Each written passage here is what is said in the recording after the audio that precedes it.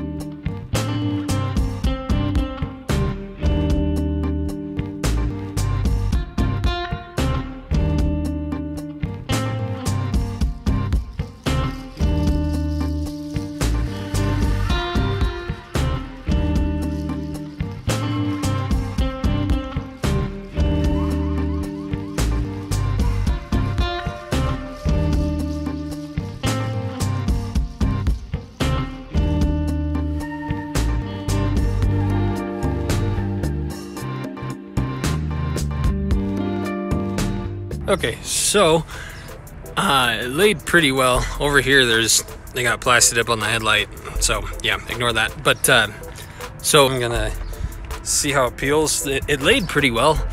It's a kind of a matte finish, but I mean, from afar, it actually looks pretty nice. I like it a lot. I'm not sure longevity of it, but if it peels off easy enough, you just respray it and call it a day.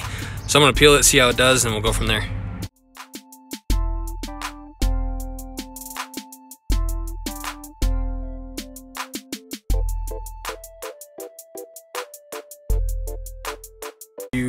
To do no more than 4 coats, so that was part of the reason why it didn't peel off quite as well as Plastidip normally does, because it was thinner.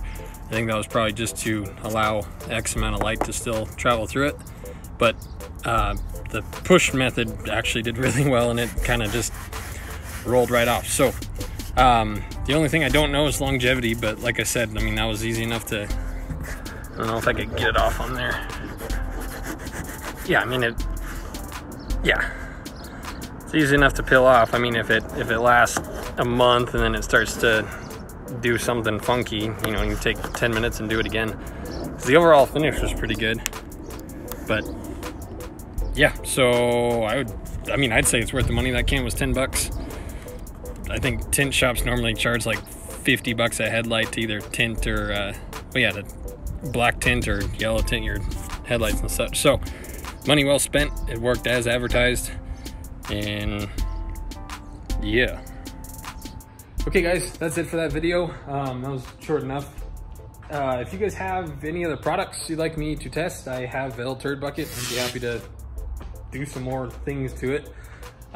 If you guys are not normally on the channel, like and subscribe. We've got a lot of weird stuff going on here. If you are on the channel normally, you haven't really seen our Miata cart.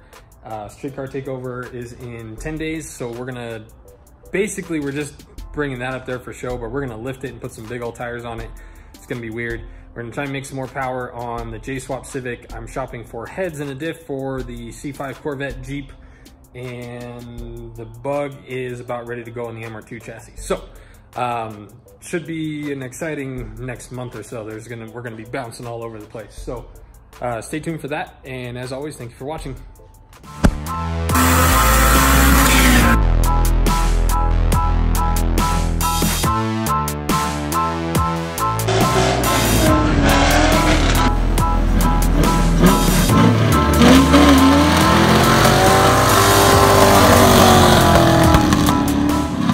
sure to check out the next video where I teach you how to pole dance.